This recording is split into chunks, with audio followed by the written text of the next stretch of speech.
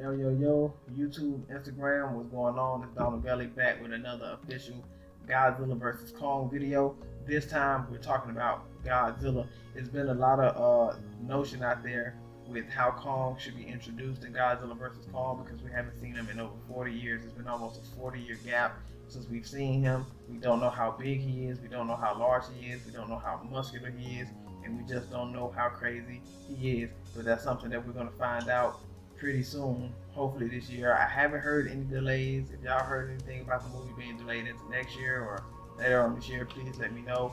Don't forget to like, comment, share, and subscribe to the Godzilla Nerds.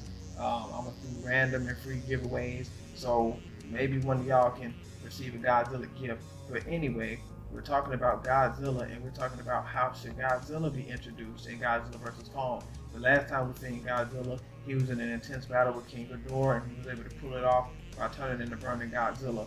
After the after credit scenes, we see that they find King Ghidorah's head, but most importantly, we see that all those Titans started traveling towards Skull Island. They built a mech on Skull Island, and Godzilla was having to keep the Titans in check. So how should Godzilla be introduced in Godzilla vs. Kong?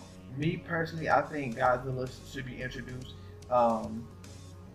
in Godzilla vs. Kong this way. I think they should show Kong first.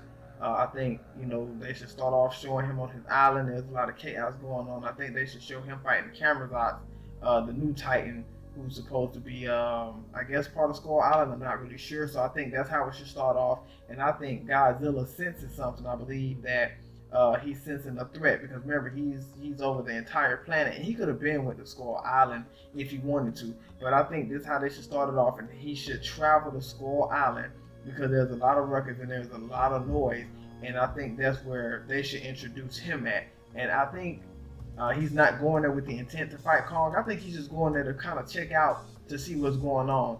But with Mechagodzilla being a part of this movie, I think he's going to disguise himself as Godzilla, and I think that's where Kong is going to have an issue with Godzilla. Because remember, before King of the Monsters came out, Godzilla used to swim around, and he used to check with different locations. He'd swim by Antarctica to check to see if Ghidorah was still put. He even swam by Skull Island, and he kept going, so the island never really bothered him, because I don't think that storm can keep him from Skull Island. But I think that's how Godzilla should be introduced. Show Kong first. Let's see him in silhouette, and when the silhouette fades, we can be in awe of how big and how gigantic he's gotten over a 40-year gap. Then, like I said, all the ruckus and all the noise start. Then this is where they show Godzilla. I know they've been saying that Godzilla, he still looks the same from the King of the Monsters Godzilla, but I do believe his dorsal plates are going to be blue, but at the tips they're going to be white. So I don't know if he's going through another change or whatever the case may be. So y'all let me know in the comment section how Godzilla should be introduced in Godzilla vs. Kong. Should they show Kong first, the highly anticipated new look of him,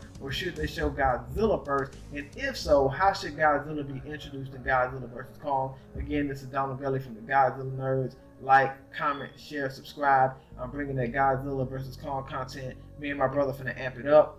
Peace out.